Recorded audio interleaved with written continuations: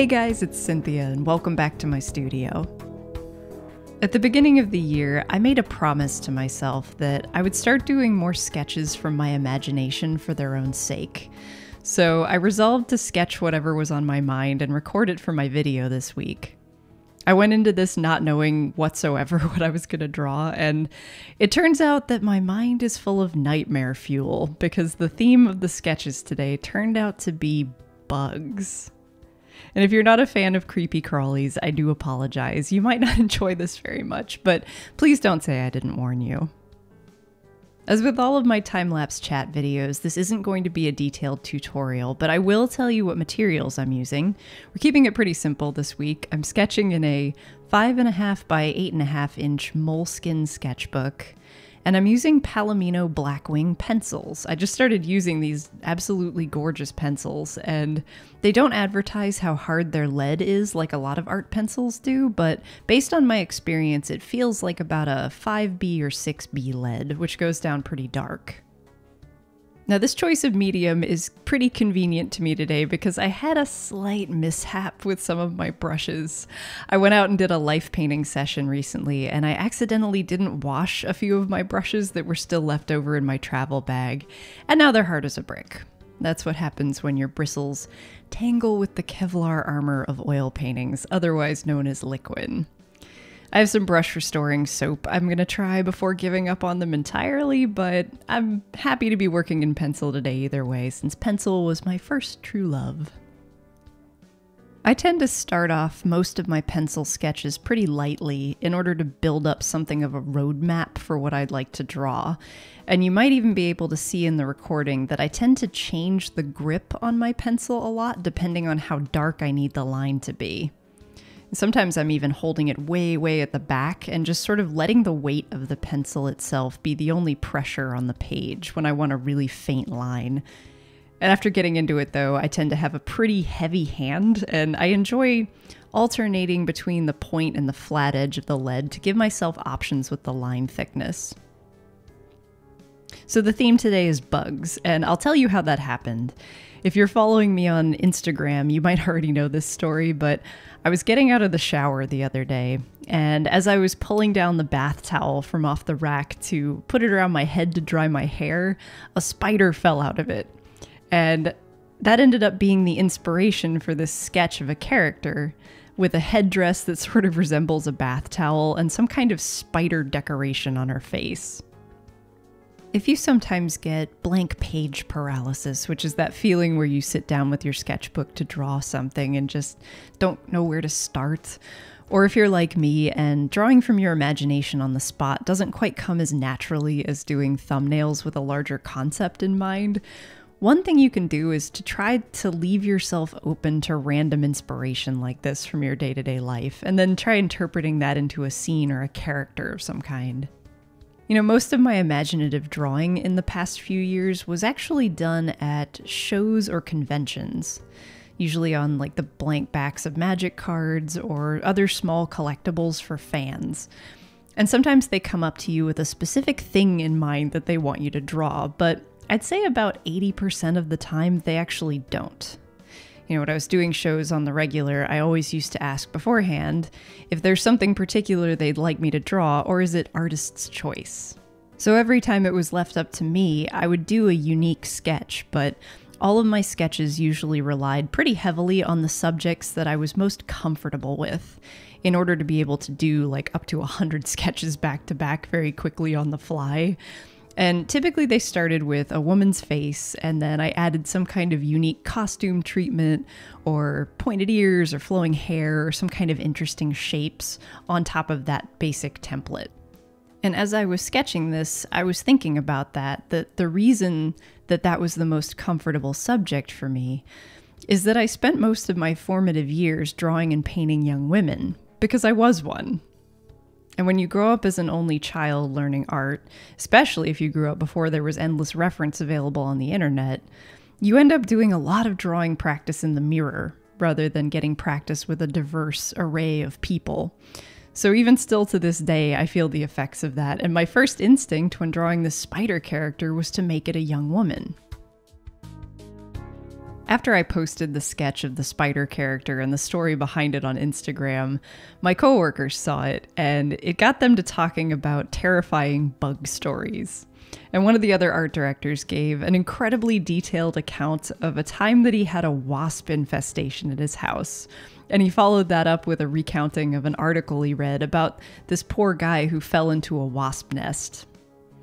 I don't know about you, but I find wasps and hornets and basically anything that can fly and sting you way more terrifying than spiders. I absolutely cannot stand wasps, so I think my brain just wanted to get something wasp related onto paper so it wouldn't be in my brain anymore and I wouldn't have to think about it.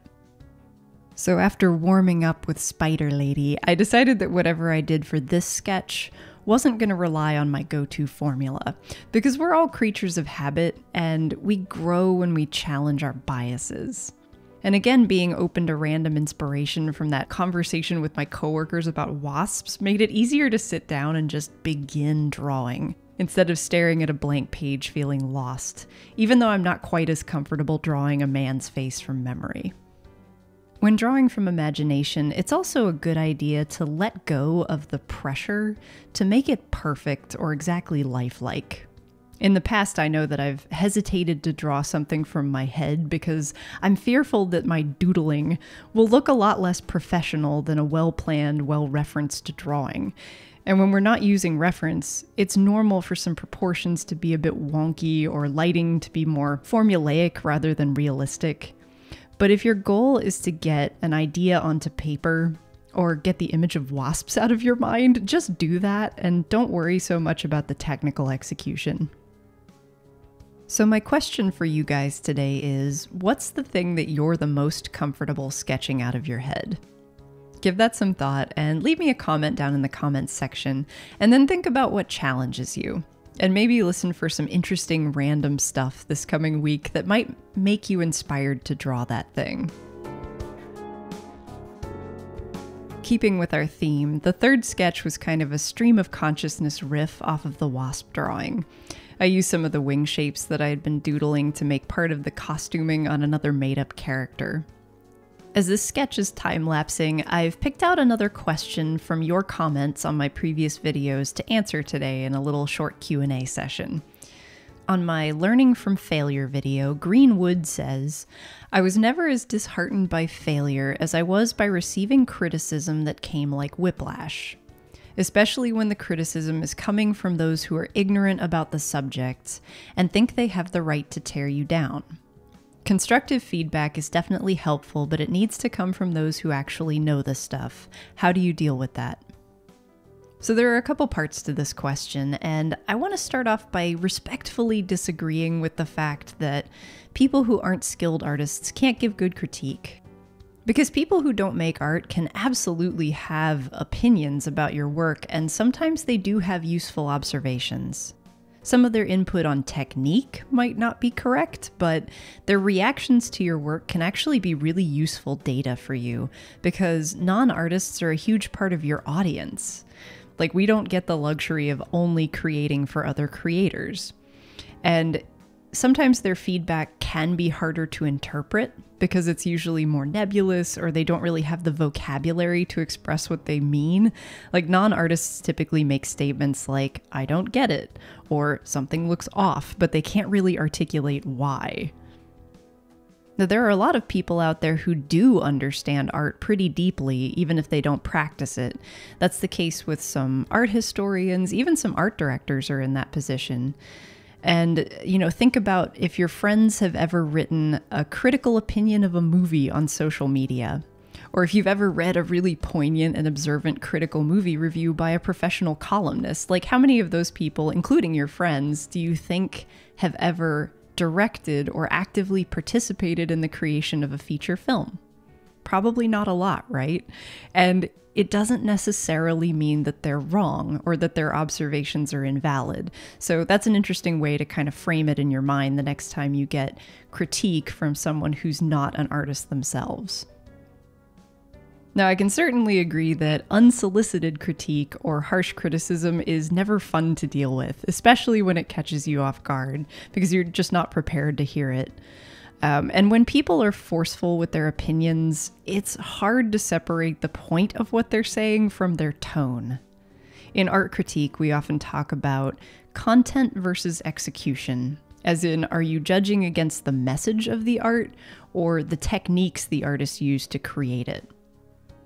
And some folks are just trolls who disrespect you or attack you as a person, and those can just be dismissed outright. They're either just trying to get a rise out of you, or they feel the need to be mean-spirited out of their own failing. Like trying to cut someone else down because it's the only way they can feel good when they don't have anything real to offer the world. So it's best to just ignore those comments and move on. And you can arm yourself with the knowledge that other sensible people will read those comments for exactly what they are. And then there are others who are genuinely trying to help, but they're either aggressive or impatient, or maybe they're just bad at framing their opinions in a positive sounding way. And if that's the case, do try to separate the content from the execution. See if there's any value in their message before disregarding their critique completely on the basis of its tone.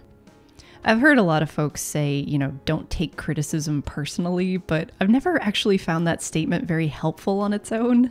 So I would add that it's important to practice not reacting in the moment. I think that's the more practical version of that statement, because we're human and we have an emotional connection to our work. So sometimes hearing harsh critique is like someone telling you your child is ugly, and no one wants to hear that.